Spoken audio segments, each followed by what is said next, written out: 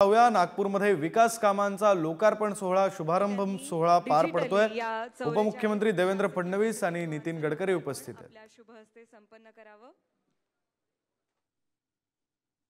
महाराष्ट्र शासनाच्या ओबीसी कल्याण विभागातर्फे 44 शासकीय वसतिगृह मुला मुलींसाठी तयार करण्यात आली आहेत आणि डिजिटली मान्यवरांच्या हस्ते त्याचं लोकार्पण होत आहे। जोरदार टाळ्या आपल्या सगळ्यांच्या वाजत राहिल्या पाहिजेत।